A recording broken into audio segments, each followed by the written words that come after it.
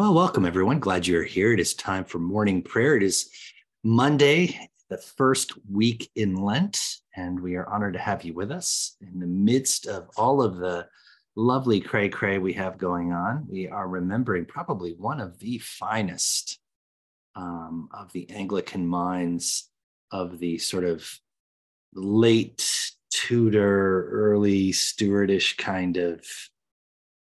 Would you say that's about the window there, Laura? So the end of the 16th, beginning of the 17th century kind of thing. Yeah, he was James the First was a patron of his, and then he went and died, and he left politics to go become the priest that he always wanted to be. There you go. So George Herbert was pretty remarkable. He is related, sort of cousin-ishy, to the Pembrokes, the Earl of Pembroke, who was a very significant figure through the Elizabethan into the Jamesian era, and his experience of being that sort of child of the upper middle class, not that there was such a thing in England at the time, is apparent. He was one of 10, I believe. His brothers all had distinguished careers of one level or another, some in government, some in the church. He started off in government, as Laura said, and then found his path, if you will, after his time in Cambridge to the ordination process, as it was in those days. An interesting thing about him, he didn't last long in ministry, only about 3 years. And so we're not really remembering somebody with a distinguished career, if you will. However, he is intensely memorable for his writings. He has one prose work, The Country Priest, The Country Parson. The other one is The Temple, which is a collection of poems, probably some of the best of the metaphysical poetry of the Elizabethan and Jamesian age. And his poetry really was one of those that sort of codified the spiritual voice of Anglicanism. So anything you want to add to that, Laura, before I conclude with a bit of his poem Lent? Just two bits. One about his time as a country vicar. He was the pastoral priest that we think of today, caring for the poor, bringing communion out to those who are ill, which I think was way ahead of his time. Yep. And his poetry, he used, I don't have the language for it, but his poems were also visual. The eagle's wings, the angel's wings. Angel's wings. How it was written in such a way that it produced an image, a literal image, to go with the words, the image of the words. Yeah. So if you read Angel's Wings, you actually can. The way it's supposed to be published is on two facing pages, and when you turn the poem, it looks like spread angel's wings. The other one that I love is the altar, which is actually built. Yes. The poem is actually built as one would build an altar. But because we are apropos of the moment, I'm going to throw out the poem, a couple of stanzas of the poem Lent, which probably kind of catches, I think, both his soul and the heart of the season. This is the concluding stanzas of Lent. Who goeth in the way with which Christ hath gone is much more sure to meet him than one that travelleth the byways. Perhaps my God, though he be far before, may turn and take me by the hand, and more may strengthen my decays. Yet, Lord, instruct us to improve our fast by starving sin and taking such repast as may our faults control, that every man may revel at his door, not in his parlor, banqueting the poor, and among those his soul. So truly one of the great deep hearts and minds of the Reformation era, and we remember him fondly. And I highly recommend, if you are looking for a Lenten interlude, to pick up his collected poems. They're truly great. Another who was probably akin to his godfather was John Donne, who he predated him. And I think, what John created, George perfected. So really, truly a great gift today. All right, it's time for morning prayer. Please like and subscribe, hit the bell for notifications. We are glad you are with us. And if you like and subscribe, you will get notices of when we are online. If you are on Facebook and following us, we appreciate your presence. And if you are live, give us your intercessions and thoughts and thanksgivings. We'll lift those up at the end of the office. If you are watching after the fact, please know that we do monitor the remarks and chats, and we'll make sure that if you have any concerns, we lift those up as well. All right, here we go. It's time for morning prayer. Remember, we're in Rite One, folks. I hope you had enough coffee this morning. If we say that we have no sin, we deceive ourselves, and the truth is not in us. But if we confess our sins, God is faithful and just to forgive us our sins and to cleanse us from all unrighteousness. Let us humbly confess our sins unto Almighty God. Almighty and most merciful Father, we have erred and strayed from thy ways like lost sheep. We have followed too much the devices and desires of our own hearts. We have offended against thy holy laws. We have left undone those things which we ought to have done, and we have done those things which we ought not to have done. But thou, O Lord, have mercy upon us. Spare thou those who confess their faults. Restore thou those who are penitent, according to thy promises declared unto humankind in Christ Jesus our Lord. And grant, O most merciful Father, for his sake, that we may hereafter live a godly, righteous, and sober life, to the glory of thy holy name. Amen. The Almighty and merciful Lord grant us absolution and remission of all our sins, true repentance, amendment of life, and the grace and consolation of his Holy Spirit. Amen. Lord, open thou our lips, and our mouth shall show forth thy praise. Glory to the Father, and to the Son, and to the Holy Spirit, as it was in the beginning, is now, and will be forever. Amen. Alleluia. Please join me in unison for the antiphon and invitatory. The Lord is full of compassion and mercy. O come, let us adore him. O come, let us sing unto the Lord. Let us heartily rejoice in the strength of our salvation. Let us come before his presence with thanksgiving and show ourselves glad in him with psalms. For the Lord is a great God and a great King above all gods. In his hand are all the corners of the earth, and the strength of the hills is his also. The sea is his, and he made it, and his hands prepared the dry land. O come, let us worship and fall down and kneel before the Lord our Maker. He is the Lord our God. We are the people of his pasture and the sheep of his hand. Today, if you will hear his voice, harden not your hearts as in the provocation, and as in the day of temptation in the wilderness, when your fathers tempted me, proved me, and saw my works. 40 years long was I grieved with this generation, and said, it is a people that do err in their hearts, for they have not known my ways, unto whom I swear in my wrath, that they should not enter into my rest. The Lord is full of compassion and mercy. O come, let us adore him. Psalms 41 and 52, I'll offer the odd verses. Please respond with the even. Happy are those who consider the poor. The Lord delivers them in the day of trouble. The Lord protects them and keeps them alive. They are called happy in the land. You do not give them up to the will of their enemies. The Lord sustains them on their sickbed. In their illness, you heal all their infirmities. As for me, I said, O Lord, be gracious to me.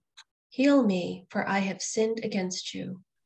My enemies wonder in malice, when I will die and my name perish. And when they come to see me, they utter empty words, while their hearts gather mischief. When they go out, they tell it abroad. All who hate me whisper together about me. They imagine the worst for me. They think that a deadly thing has fastened on me, that I will not rise again from where I lie. Even my bosom friend in whom I trusted, who ate of my bread, has lifted the heel against me. But you, O Lord, be gracious to me and raise me up, that I may repay them. By this I know that you are pleased with me. because my enemy has not triumphed over me. That You have upheld me because of my integrity and set me in your presence forever. Blessed be the Lord, the God of Israel, from everlasting to everlasting. Amen and amen. Why do you boast, O mighty one, of mischief done against the godly all day long? You are plotting destruction. Your tongue is like a sharp razor, you worker of treachery. You love evil more than good, and lying more than speaking the truth. You love all words that devour, O deceitful tongue. But God will break you down forever. The Lord will snatch and tear you from your tent. The Lord will uproot you from the land of the living. The righteous will see and fear and will laugh at the evildoer, saying, See the one who would not take refuge in God, but trusted in abundant riches and sought refuge in wealth. But I am like a green olive tree in the house of God. I trust in the steadfast love of God forever and ever. I will thank you forever because of what you have done. In the presence of the faithful, I will proclaim your name, for it is good. Glory to the Father, and to the Son, and to the Holy Spirit, as it was in the beginning, is now, and will be forever. Amen. A reading from the book of Deuteronomy. Take care that you do not forget the Lord your God by failing to keep God's commandments, God's ordinances, and statutes, which I am commanding you today. When you've eaten your fill and have built fine houses and live in them, and when your herds and flocks have multiplied, and your silver and gold is multiplied, and all that you have is multiplied, then do not exalt yourself, forgetting the Lord your God, who brought you out of the land of Egypt, out of the house of slavery, who led you through the great and terrible wilderness, an arid wasteland with poisonous snakes and scorpions. God made water flow for you from flint rock and fed you in the wilderness with manna that your ancestors did not know, to humble you and to test you, and in the end to do you good. Do not say to yourself, my power and the might of my own hand have gotten me this wealth. But remember the Lord your God, for it is God who gives you power to get wealth, so that God may confirm the covenant that God swore to your ancestors, as God is doing today. If you do forget the Lord your God and follow other gods to serve and worship them, I solemnly warn you today that you shall surely perish. Like the nations that the Lord is destroying before you, so shall you perish, because you would not obey the voice of the Lord your God. The word of the Lord. Thanks be to God. Our first canticle this morning, the first song of Isaiah. Together. Surely it is God who saves me. I will trust in him and not be afraid. For the Lord is my stronghold and my sure defense, and he will be my savior. Therefore you shall draw water with rejoicing from the springs of salvation. And on that day you shall say, give thanks to the Lord and call upon his name. Make his deeds known among the peoples. See that they remember that his name is exalted. Sing the praises of the Lord, for he has done great things, and this is known in all the world. Cry aloud, inhabitants of Zion, ring out your joy, for the great one in the midst of you is the Holy One of Israel. Glory to the Father, and to the Son, and to the Holy Spirit, as it was in the beginning, is now, and will be forever. Amen. A reading from Paul's letter to the Hebrews. For the one who sanctifies and those who are sanctified all have one Father. For this reason, Jesus is not ashamed to call them brothers and sisters, saying, I will proclaim your name to my brothers and sisters. In the midst of the congregation, I will praise you. And again, I will put my trust in him.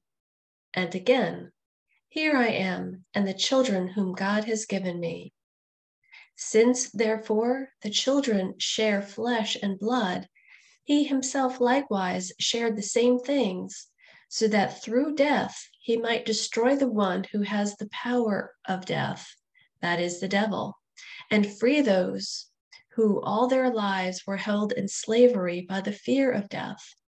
For it is clear that he did not come to help angels, but the descendants of Abraham. Therefore, he had to become like his brothers and sisters in every respect, so that he might be a merciful and faithful high priest in the service of God, to make a sacrifice of atonement for the sins of the people. Because he himself was tested by what he suffered, he is able to help those who are being tested. The word of the Lord. Thanks be to God. Our second canticle, the Song of the Redeemed, together. O ruler of the universe, Lord God, great deeds are they that you have done, surpassing human understanding. Your ways are ways of righteousness and truth, O King of all the ages. Who can fail to do you homage, Lord, and sing the praises of your name? For you only are the Holy One. All nations will draw near and fall down before you, because your just and holy works have been revealed. Glory to the Father, and to the Son, and to the Holy Spirit, as it was in the beginning, is now, and will be forever. Amen. The Creed. I believe in God, the Father Almighty, maker of heaven and earth, and in Jesus Christ, his only Son, our Lord, who was conceived by the Holy Ghost, born of the Virgin Mary, suffered under Pontius Pilate, was crucified, dead, and buried. He descended into hell. The third day he rose again from the dead. He ascended into heaven and sitteth on the right hand of God the Father Almighty. From thence he shall come to judge the quick and the dead. I believe in the Holy Ghost, the Holy Catholic Church, the communion of saints, the forgiveness of sins, the resurrection of the body, and the life everlasting. Amen. The Lord be with you. Let us pray. Our Father, who art in heaven, hallowed be thy name. Thy kingdom come, thy will be done, on earth as it is in heaven. Give us this day our daily bread, and forgive us our trespasses, as we forgive those who trespass against us. And lead us not into temptation, but deliver us from evil. For thine is the kingdom, and the power, and the glory, forever and ever. Amen. O Lord, show thy mercy upon us. And grant us thy salvation. Endue thy ministers with righteousness. And make thy chosen people joyful. Give peace, O Lord, in all the world. For only in thee can we live in safety. Lord, keep this nation under thy care. And guide us in the way of justice and truth. Let thy way be known upon earth. Thy saving health among all nations. Let not the needy, O Lord, be forgotten. Nor the hope of the poor be taken away. Create in us clean hearts, O God. And sustain us with thy Holy Spirit. Almighty and everlasting God, mercifully increase in us your gifts of holy discipline in almsgiving, prayer, and fasting, that our lives may be directed to the fulfilling of your most gracious will, through Jesus Christ our Lord, who lives and reigns with you in the Holy Spirit, one God, forever and ever. Amen. O God, who art the author of peace and lover of concord, in knowledge of whom standeth our eternal life, whose service is perfect freedom, defend us, thy humble servants, in all assaults of our enemies, that we, surely trusting in thy defense, may not fear the power of any adversaries, through the might of Jesus Christ our Lord. Amen. Almighty and everlasting God, by whose Spirit the whole body of thy faithful people is governed and sanctified, receive our supplications and prayers which we offer before thee for all members of thy holy church, that in their vocation and ministry they may truly and godly serve thee, through our Lord and Savior, Jesus Christ. Amen. Please join me in the prayer attributed to St. Francis. Together we pray, Lord, make us instruments of your peace. Where there is hatred, let us sow love. Where there is injury, pardon. Where there is discord, union. Where there is doubt, faith. Where there is despair, hope. Where there is darkness, light. Where there is sadness, joy. Grant that we may not so much seek to be consoled as to console, to be understood as to understand, to be loved as to love. For it is in giving that we receive, it is in pardoning that we are pardoned, and it is in dying that we are born to eternal life. Amen. I invite your prayers of intercession and thanksgiving. Prayers especially for Tucker and for restoration to health for him. Amen. Amen. A prayer that is both widespread and focused for all those who are struggling with brain trauma, and particularly for those whose families are watching over loved ones, waiting for a response that is indicative of healing and return to cognitive engagement.